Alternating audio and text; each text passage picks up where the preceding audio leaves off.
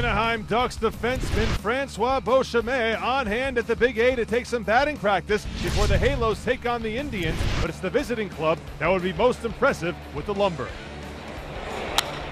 Jay Bruce drives one high in the air, deep center field. Trout racing back, he's out of room, it is off the wall. Around third, scoring is Encarnacion, and Jay Bruce doubles in the game's first run. And listen to those Indians fans.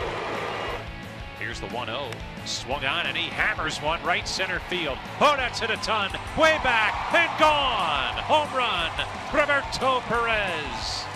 There's that power to the opposite field from Perez. And he continues to swing that hot bat with home run number 7. High fastball, threw it by him. Oh, strike 3 called. Jammed him, what a pitch.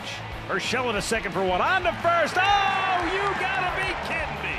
And now the tying run at third, the go-ahead run at first, and guess who? Mike Trout.